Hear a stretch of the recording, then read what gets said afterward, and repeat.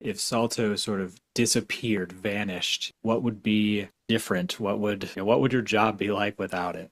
We would need either a lot more people, um, or have to spend a lot more of our time deploying. We recently updated something like 35 different email templates because we standardized the way that we provide the information to those email templates.